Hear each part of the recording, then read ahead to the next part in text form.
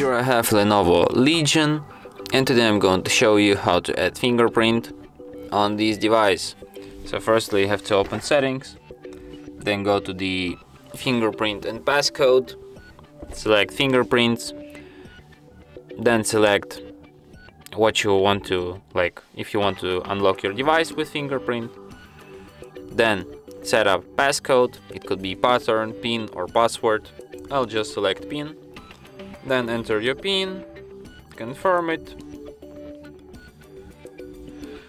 In the following step you have to place your finger on this sensor here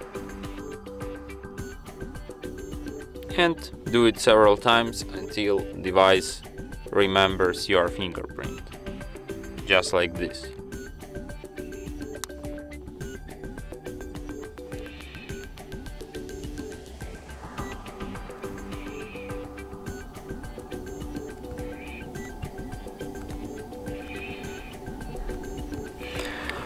And fingerprint added. And now, for example, you can unlock your device without entering PIN code, just with your fingerprint. Like this.